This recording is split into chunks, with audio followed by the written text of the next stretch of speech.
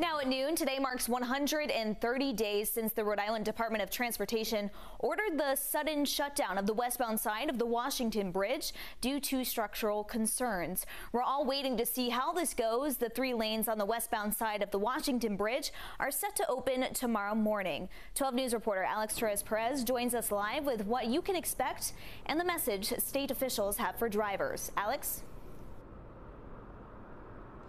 Kristen, starting tonight, RIDOT crews will be on the bridge basically every night for the next week, working on the Washington Bridge. Tonight, their main priority is getting those 3 westbound lanes on the bridge ready for tomorrow morning. Now, work starts at 9 tonight and is expected to last until 9 tomorrow morning, though they are working to try to speed up that timeline for those westbound lanes.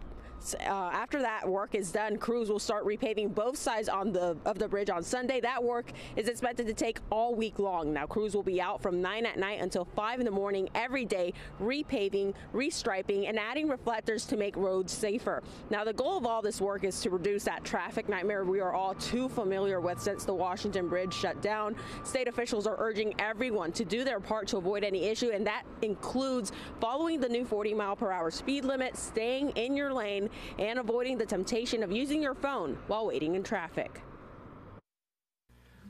Don't be that person.